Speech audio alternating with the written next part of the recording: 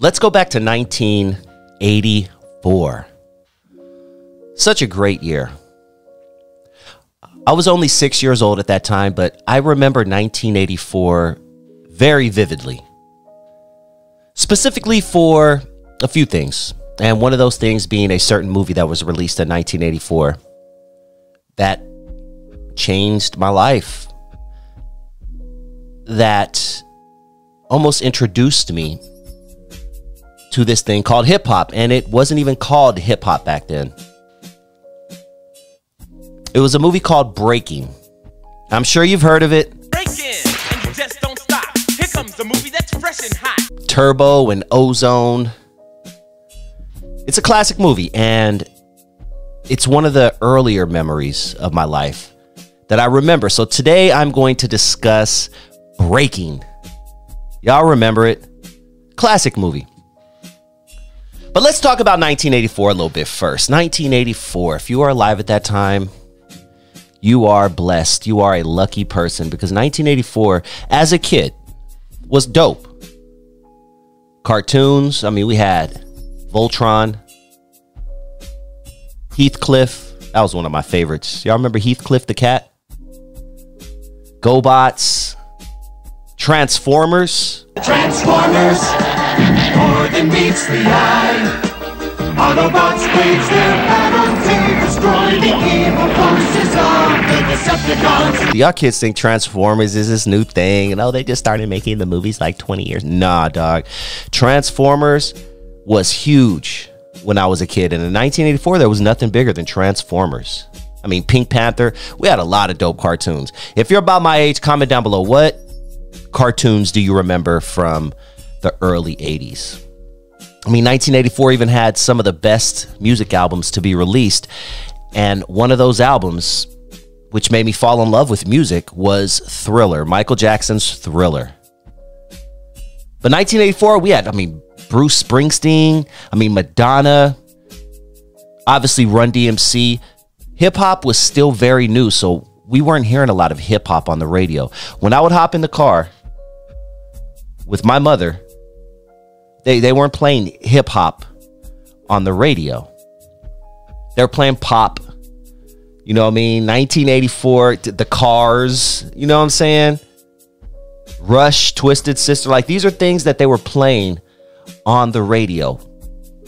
Kool and the Gang, that was about as close as it got to rap or hip hop. In fact, when I first was listening to Kool and the Gang, I didn't understand rap / hip hop.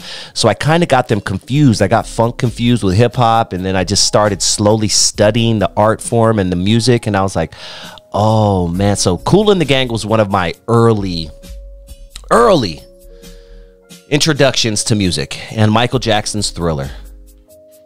I mean, some of the TV shows we had in 1984 doesn't get much better than that. The Cosby Show, shout out to Bill Cosby. Miami Vice, come on, dog. Night Court. And these shows ran for years. So even if I didn't understand them at that time, I was able to watch them 4, 5, 6 years later and get the jokes. Charles in Charge. Y'all remember Charles in Charge? Charles in charge of our days and our nights. Charles in charge of our wrongs and our rights. What were your favorite TV shows growing up as a kid? Comment down below. But today it's about 1984, and more specifically, the movie Breaking. The ultimate show with Kelly, Ozone, and Turbo. I had the honor to interview Michael Boogaloo Shrimp, who played Turbo in the movie. My favorite character, personally. I wanted to be like Turbo, man. His moves were everything to me. It was fantastic. And even watching it today as an adult, it's still amazing, some of the moves that he was making. I wasn't really a big Ozone fan when it came to the dance style. I remember as a kid thinking he was cool because he got all the girls or whatever. He got the white chick, you know, stuff like that. But I never really dug his style. You know what I mean? Like the helicopter windmill, like all that. I never dug his style. But I think them together in that movie was a perfect blend. It was great. It showed both styles, and it showed two different characters. I remember the script. We had an agent. The script came out where they said that they wanted Turbo and Ozone, and Turbo and Ozone, they didn't really define whether they were brother or where he was like my surrogate dad or whatever. They just said they were just two guys in the neighborhood that just used their talent just to just kind of like be accepted and get by. Ward, it's the recognition of my peers that makes all those agonizing days of teaching Ozone everything I know. Yeah, I don't want to stay here all night, do you? Award winners don't push brooms. Oh yeah? Why don't you go out and sweep, man? Who do you think you are anyway, Fred Astaire? Who? Little campy, little corny at times, right? We can all, as adults, we can admit that. It was a little campy, it was a little corny. But when I was a 6-year-old, there was nothing like this movie from the beginning to the end. I mean, the broom scene. The broom scene is legendary, ladies and gentlemen. The broom scene by Michael Boogaloo Shrimp, a.k.a. Turbo. When I was a kid watching that, I was amazed. And then I even remember watching it later, you know, and I remember seeing the strings. As the quality of the video or the DVD got better, you would actually see, oh, that was strings. But I remember watching that grainy ass VHS video that I would rent down the street from such and such video, Blockbuster, I don't know what it was, John's Videos. We had so many video places back then, but I would take it home and you couldn't see the strings. That was actually an accident, man. Once I got the job, I was messing around on stage on the set, and the director and the producers happened to be seeing me. It was through a break. I was balancing a broom on my finger, and I was floating in place. They were looking at me, and I'm like, oh, dude, do I have the right deodorant? What's up? They got a prop guy, and they drilled with a drill bit. They drilled a hole in the center of the broom. Then they got some fishing string and put on my finger, and they said, okay, play with it. Y'all remember going to rent videos? See, once again, something these kids, man, I'm getting nostalgic here, guys. When I was a kid, there was nothing like renting videos. Going out on a Friday or Saturday, you know, your mom would take you, whoever would take you, they would rent what they want, and then you would rent what you want, and then you watch a movie. I was watching Nightmare on Elm Street in 1984. That's another one. I was 6 years old. I would go to sleep to Nightmare on Elm Street. Yeah, I'm a little weird. But I would go to sleep to Nightmare on Elm Street. But there was nothing like going to the video store, man. Maybe getting some licorice or some ice cream or something there and taking it home and just enjoying it. Oh, man, you kids don't understand. Now everything, you don't even leave the house. And I get it. I enjoy. I don't like going to the movies anymore. Movies, I'm good on the movie. I like, if I'm gonna watch a movie, I want to watch it from my home. I'll pay to watch it from my home. I can drink, I can toke whatever I want. Like I'm good on going to movie theaters and spending damn near $25 per person for a ticket. And no, I'm good. I don't care about all the reclining seats and all that stuff you have. Nope, I'm good. I would rather watch it from my home. But back then, there was nothing like going to the video store. And you kids don't know about the video store, man. If you're under 30, you probably don't know about the video store. But it was such a good time. And Breaking is one that I would always rent. I was always at the video store renting Breaking. Like if there's one movie I rented more than anything as a kid, it had to be Breaking. I can't think of another movie that I rented more than Breaking as a kid. First of all, East Coast created break dancing. Break dancing is the pose, the floor stuff, the footwork, and the spinning on the heads and all those abstract gymnastic moves. When breakdancing kind of got into the clubs, people were going to clubs. People from New York came to clubs in LA and introduced it, and all around the world, people were like, whoa, they're dancing on the floor. It was a whole nother art form. But California had locking, you know, with the lockers, you know, Soul Train, you know, we had other dances, you know, the Cupid show. Cali always had our swagger. Around that time, we had popping, you know, popping. You could look at some of the older groups that used to dance on Pier 39, Granny and the Robotroids, you know, all in LA. The schools like Hoover, Long Beach, Jordan, Poly, Compton, everywhere, every school had like their pop lockers. You know, California knows how to party. West Coast Pop Lock was an actual song written by Ronnie Hudson. that actually told what was going on. If you hit that song, instead of California Love, which was a sample of West Coast Pop Lock, if you listen to Ronnie Hudson's West Coast Pop Lock, it kind of gives you a correct, theoretically correct hip-hop timeline of what was going on in California. Because people were known as Pop Lock. They pop lock, woo! Pop locking on Broadway every day. People don't hit, you know, the thing is, pop locking and boogalooing, that was the thing that we did. Some people kind of did the disco and they did the thing, but we had that on lock. And so by the time breakdancing came, we had like a fusion. I would say 1980. If you look at the documentary Breaking and Entering by Topper Peru, which featured an early Ice-T. So the thing is, our West Coast hip hop documentary, Breaking and Entering, pretty much was ground zero of ushering in our version of hip hop, our interpretation, West Coast interpretation. And New York had Wild Style. Wild Style was the New York East Coast hip hop cultural introduction to their interpretation. So Breaking and Entering and Wild Style in the 80s kind of created offspring. Great DJs, great MCs. Ice-T.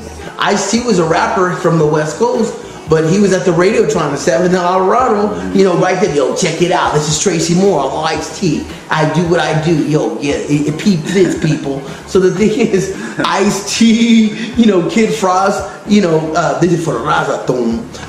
Kid Frost from East LA, Tony G, Mellow My Ace. Yeah. I'm like, check this out, baby. Mellow My Ace, you know, is like a brother from another mother in the arts, because after all is said and done, to be able to talk to these pioneers in the arts and us have camaraderie, we speak on the level of, wow, man, look at this thing from the West Coast that we built, and yet we put our egos aside and we work together and support each other. The thing is, in the last few years, of course, age comes with it. I realized it's not really about breaking, or it's not about Turbo and Ozone. What Turbo and Ozone opened the doors for was worldwide, for people to look at East LA. They were filmed in East LA and Whittier, and our culture of hip hop here, okay, as opposed to people, you know, saying that breaking was a knockoff from Beat Street. But let's talk about breaking. Is it a true representation of what was going on in Los Angeles at that time? A lot of it was, and a lot of it wasn't. This is Hollywood we're talking about, guys, right? This is Hollywood. You know what Hollywood does. They dress stuff up a little bit. They put polka dots where they're not needed. No, a lot of that was obviously a little campy, a little corny, and a little Hollywoody. But there was a big breaking scene going on in Los Angeles. I do remember being a kid up until a certain age when it started to fade out about 85, 86. You were not breakdancing. You know what I mean? It was all about skateboarding after that. But I remember seeing people breakdance in Long Beach.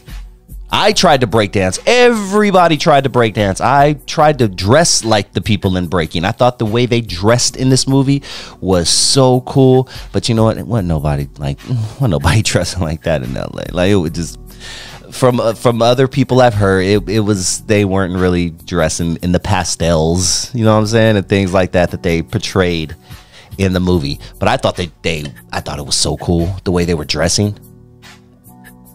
I remember being a kid and wanting to bang the white chick, Lucinda Dickey.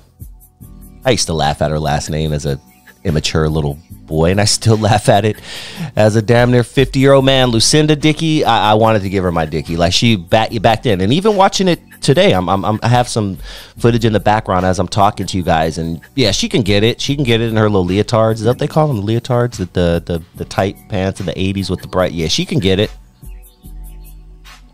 She can definitely get it. The ultimate show with Kelly, Ozone, and Turbo. White girl, two black guys form a dance group.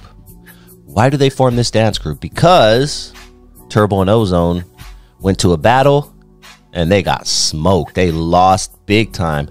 Why did they lose? Because the other crew, Electro Rock, which I used to think Electro Rock was cooler than Turbo and Ozone. I was always rooting for the bad guy. Like, I wanted Iron Sheik to beat Hulk Hogan. You know, that was always me. But I used to like Electro Rock. But they lost because Electro Rock, they brought this chick in there, man. And she was doing all kind of helicopter shit. And she smoked Ozone and Turbo. So what do they decide to do? We'll get a girl of our own. Not only any girl, but this little white girl right here who goes to this dance class down the street. So they get Lucinda Dickey and they call her. So the crew ends up being called TKO, Turbo Kelly, a more wider name, and Ozone. Turbo Kelly, Special K, which was her name, and Ozone. So they form this group and they want their revenge, man. They want their revenge at Electro Rock. So, you know, throughout the movie they do battles and things like that. And then there's, you know, some relationship stuff that goes on between Ozone and Lucinda Dickey. I just got to say her name. I'm sorry. Special K. And a lot of that I fast forwarded as a kid. I was only concerned with the dancing. Like, I only wanted to see the dancing, dude. So I was just like, please, can we skip forward, you know, to the dancing? But the battles, man, the battles in this movie, I really enjoyed them. And there's always been this debate. Beat Street or Breaking? Breaking or Beat Street? Which one's better, Beat Street or Breaking? Breaking or Beat Street? I'm from the West Coast, so I'm very biased when it comes to that. But not only that, Breaking takes me back to my childhood, so I got to side with Breaking. I appreciate Beat Street. I like Beat Street. I'm actually going to do a whole episode on Beat Street in the near future. I like Beat Street is dope, but that's what the East Coast was going through. Beat Street, for the record, was New York's way of living, and that's how they live, and more power to them. But in California, yeah, we have the ocean, the playa, vamos a la playa. You know, we have the chile verde, the carne asada, and the lowriders, you know, the guacamole, salsita, you know, we have that swagger, that Latino swagger, and it shows in the movie. The thing is, Electro Rock had people from other parts of East LA. We had some pretty intense influences just because California has it like that. And the thing is, I hate it when people say, okay, Beat Street was better. You know what? It's not who was better. It's just different interpretations. Breaking told a little bit more of our story. And something else that I noticed in Breaking was, even as a kid watching it, I'm like, oh, that looks like my neighborhood. And I'll be damned, a lot of it was filmed in places that I would walk to or my mom would drive me to or anything. I mean, it was placed in, you know, East LA, Whittier, Montebello, like all those areas, because Breaking was everywhere. It was all over LA, but they did a really good job of portraying where in LA was like. I literally was like, oh, that looks like my neighborhood. So that's why I guess I should say I relate more to Breaking than I do to Beat Street. But it's a classic movie, Beat Street as well. You comment down below. Let me know, what do you prefer, Breaking or Beat Street? And you can't say both. Just pick one. I picked one. I said Breaking. Even though I love both movies and I know both movies pretty much by heart, I still love Breaking just a little bit more for the nostalgic factor. Before we move on, I'm going to ask you guys to hit that like button. If you have not already, please smash that like button. Hit it, hit it, hit it. I really need you guys to please help me out with that, because there's nothing more than that helps out my channel than you hitting that like button. And if this is your first time joining the channel and you like what you hear, please hit that subscribe button. And also, if you are feeling a little bit generous, there is a $sign right there in the live chat. You can hit that $sign and throw your boy a few dollars. If you're watching after this is live, you can super thanks me, which what they call it. You can send me a super thanks. You can send me money while the show is already posted. So I just appreciate it. I just want you to know that I'm not too proud to, you know, beg or whatever. I'm not begging. I'm just saying I appreciate you guys, and hey, keep it coming. Real talk. Please, please, please. When that script came out, it was an Israeli production, Canon Films. It wasn't a black production. It wasn't a Puerto Rican production. They said, you know what, we're gonna do a movie, but we just kind of see how it goes. And sure enough, they put the word out, and a lot of people, I think over a few hundred people auditioned for those roles. When we went in, I remember they were pairing people. Okay, let me put this person with that. And they were trying to find Turbo and Ozone. We didn't have that problem, because when me and Shabadoo came in, they went, that's Turbo and Ozone. I naturally have a hyper personality when I'm happy. It just happens. I came in there as Boogaloo Shrimp to some Israeli people, and they're going, shrimp? What is it? Look at my name, Boogaloo Shrimp. Sounds like something from Louisiana that's like extra crispy, but Boogaloo Shrimp. Then a Puerto Rican named Shabadoo. To people from Israel, they were like Shabadoo and Shrimp. But those were our stage names. But Turbo and Ozone kind of reminded them of our personalities. Shabadoo came in with, yeah, you know, I'm Adolfo Quinones, and yeah, I'm a sex symbol. So he was kind of in the Ozone. He's just Ozone status. Turbo was hyper, like, yeah, you know. The fact that I kind of still had comedic timing just took the movie 0 to 60, because they said, damn, you know what? We couldn't even write a better script. Let's just put them in situations. So the thing is, the movie was pretty much improv. I mean, if the pages were changing each day, because once they had us, they could not write a better movie. They said, just let this be like a biopic. Let these guys do their thing. Michael Boogaloo Shrimp, a.k.a. Turbo from Breaking. One of my favorite interviews, one of my first big interviews, I would say. I would say to this day, that's probably, you know, one of my bigger interviews when it comes to hip hop and pop culture. I appreciate what Michael Boogaloo Shrimp, aka Turbo, has done for the culture, and it was definitely an honor. Definitely an honor interviewing him. But it's so crazy to me, man. 40 years. I can't believe this movie is 40 years old. 1984. Oh, time is moving too fast. Am I the only one who feels like time is moving crazy fast?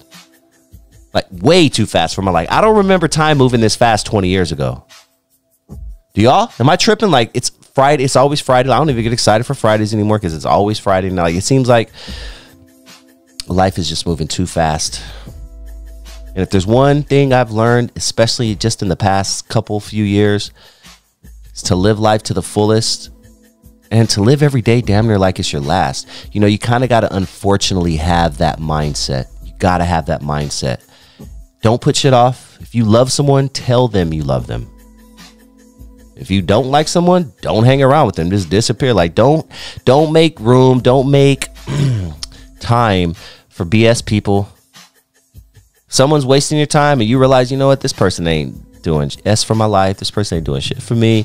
Depart from that person, bro. This is just me talking now. This ain't nothing to do with breaking. This is just me as an old man Dusty, sharing my thoughts with you guys. Dude, just, if you love somebody, tell them. If you don't like somebody, tell them to F off, basically. But that's my little spiel. Let's keep going. Let's go back to the movie. But yes, Breaking. All right, so you guys remember Canon Films? Canon Films, I think, is the ones that, am I mistaken? Is Canon Films the one that produced this? Canon Films, yes, man. Do you guys remember Canon Films? Were they like an indie type of, I think they were like an indie sort of type of label, but they movie company, but they ended up producing some movies that, you know, really just, you know, were hits. I mean, they did some Chuck Norris movies. They did Rambo, right? They did some Rambo movies. They did just a bunch of random movies. And, of course, Breaking. And we can't talk Breaking without talking Breaking 2. Electric Boogaloo. Breaking 2 was a little more... They tried to get the Hollywood aspect because they didn't think that breakdancing would last, so they just rushed the movie and they bought these theater people, singlers. We need something big. We need pastels. This is the ghetto. We need some brights and we need bathrooms over here. You know, people now, Turbo and Ozone, we were subjected to the Hollywood machine. That's why people say Breaking was better than Breaking 2, because you can see it. Yeah. Big old elaborate Broadway shows, stage shows in Boyle Heights. But at the end of the day, the best thing about Breaking 2, they added color to the ghetto. We came back to the neighborhood not trying to be Prada, Dada, or bring a Gucci Mane kind of attitude. We came back to the barrio to make stage productions for a charitable cause to help the people, and we'll keep it in the hood. So if people kind of look beyond the script and quit dumping on it, it actually kind of like gave hope to some kids who are like, yeah, you know what? I may not be over here in Beverly Hills or whatever, but I'll make my motto my Beverly Hills. I'll shine my car the best I can. And car wash. Breaking 2 resembled just people working together. Even though we're different races, you could be Chicano, Asian, it don't matter. We dance and we provide for our families. This is now not just a hip hop movie. This movie, and hip hop wasn't even the title back then. That's why they didn't call it. If you look at it, was street dance. They always said street. They didn't call it hip hop. So or dubstep. It was a dance movie, but they realized, okay, now when he did that broom scene, it took it from the streets to the stage. And the guy that staged it, he was from the original West Side Story. The guy Hyman Rogers, he said, wow, this is turning into a ghetto West Side Story. A ghetto West Side Story. Yeah. And I was doing my best version of Fred Astaire. Yeah. Fred Astaire danced in Royal Wedding and did that dance with the coat rack. Now I'm doing my little shtick right there on Melrose and Heliotrope in Hollywood. And somehow or another, with the right editing and the right music, it turned out to be a very respected hip-hop theatrical piece. Now, this is what I'm tripping out. I just did my job back then, but I had no idea that I was actually being known as one of the first to do a hip-hop theatrical piece. Breaking 2, I could just imagine the Hollywood executives after Breaking 1 became a hit and made $40 million. They're like, oh my God, guys, we need to do part 2. Let's do part 2. Hurry up before the wave. Let's jump on this wave. And they threw together a movie called Breaking 2 Electric Boogaloo. And in my opinion, the only good thing about Breaking 2 Electric Boogaloo was that beautiful Latina chick that Turbo was chasing throughout the movie. You remember her? What happened to her? Oh my God, the girl with the curly hair. She was so beautiful. So beautiful. You know, I've been searching for her literally for years. Like if I try, oh my God, I wish I could get an interview with her. I don't know. She just disappeared. That was her only thing in the Hollywood limelight. That was her thing. And she disappeared. But y'all remember Breaking 2? If you know Breaking 2, there was a Hispanic chick dancing on stage when Turbo goes to the park, and there's a bunch of chicks dancing on stage, and she's the one that stands out. And I'm just like, oh. She was delicious as a kid. I remember thinking she is delicious. And as a 6-year-old, I would love a taste of her. I just remember thinking that she was one of the first girls I had a crush on. Was that Hispanic chick that was in Breaking 2. But Breaking 2, man, they did a little too much for Breaking 2. A little too much. But wait, before we go, how could I even talk about Breaking 2 and not talk about Club Radiotron? Club Radiotron was a real place in Los Angeles, but it was known as Club Radio. They added the Tron for I don't know, because Hollywood likes to do dumb shit like that. So they added the Tron. It was Club Radio.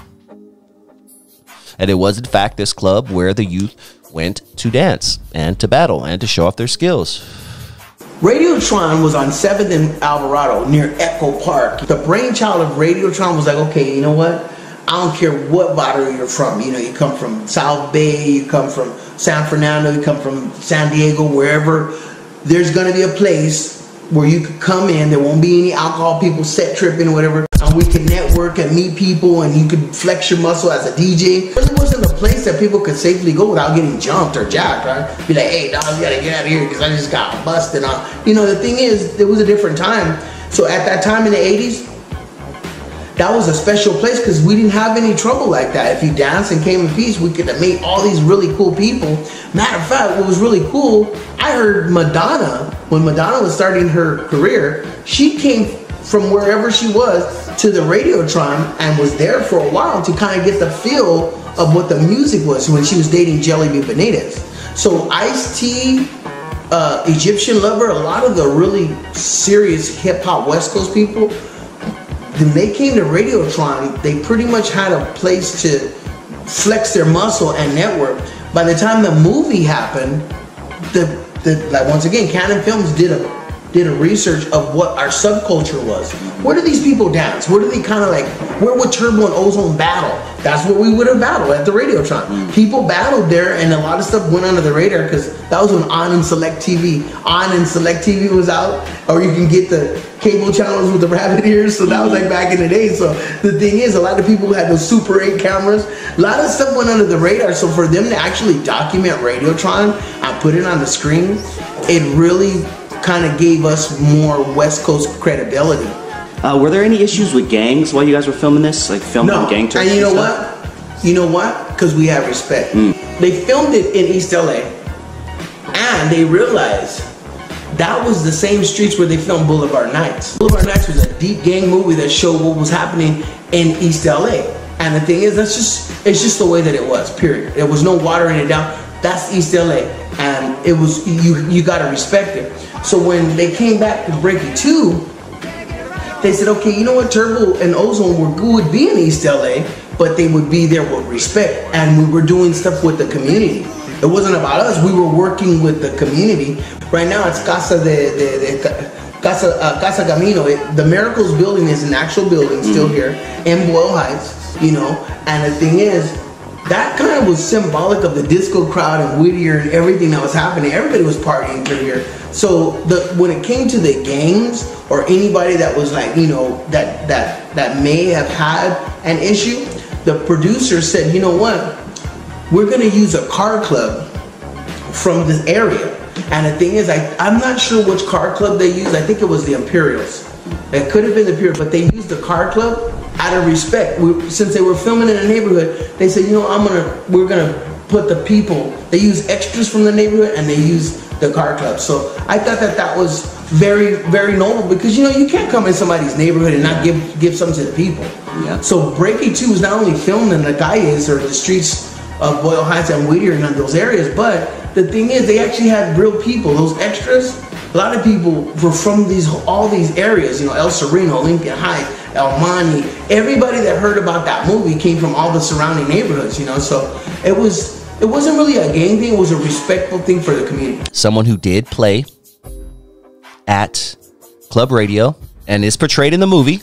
Before we known him as the cop guy on TV, before we knew him as the writer of Colors, Ice-T, man. Ice-T was representing in that movie. Him and Chris the Glove Taylor, who I also have interviewed as well on my channel. Check out some, like, if you haven't checked out my channel, y'all got to check out my channel. I got some dope interviews, and I have playlists. So if you like want to check out the playlist, everything is pretty much, you know, I have music in one playlist. So all the music interviews I've done is there. I have, you know, interviews with gang members all in one folder. I have interviews with just prison content. So check out my playlists right here on my channel. You just go right there. You just go to videos, and then you go to playlists, and you're there. But I have some dope interviews, man, like especially with people from this time. Shout out to Chris the Glove Taylor.